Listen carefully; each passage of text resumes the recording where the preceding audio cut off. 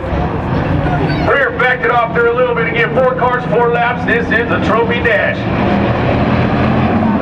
Orozco. Wow, that's a group chasing Jeremy Orozco into 56. Watch GUEVARA on the outside, going to try to use up all the real estate there in turn 1, going into 2. GUEVARA, Orozco, about door handle to door handle as they come out of 2. Now GUEVARA gets the line. They go 3 wide into turn 3. Havasu 95, you better pay attention now.